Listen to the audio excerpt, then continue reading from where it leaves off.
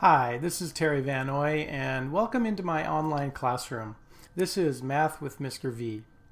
I want you to remember that while you watch these videos, these lesson videos, I am going to talk you through the concepts and then present a problem for you to try. So grab a piece of paper and you can pause, rewind, even fast forward anytime you'd like. So good luck. Let me know how it goes.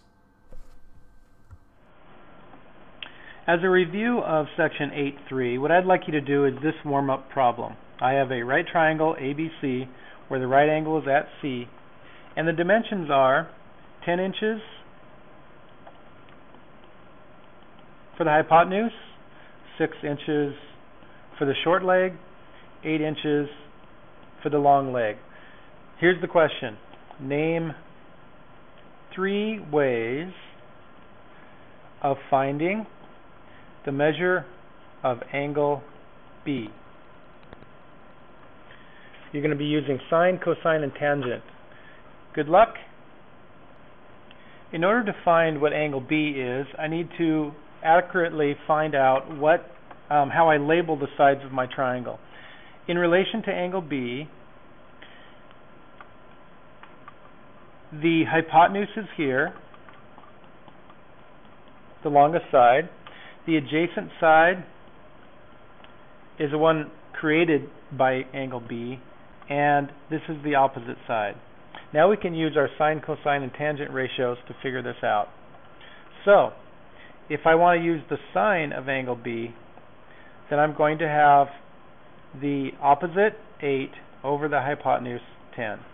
If I want to use the cosine of angle B, I would use the adjacent, which is 6, over the hypotenuse of 10.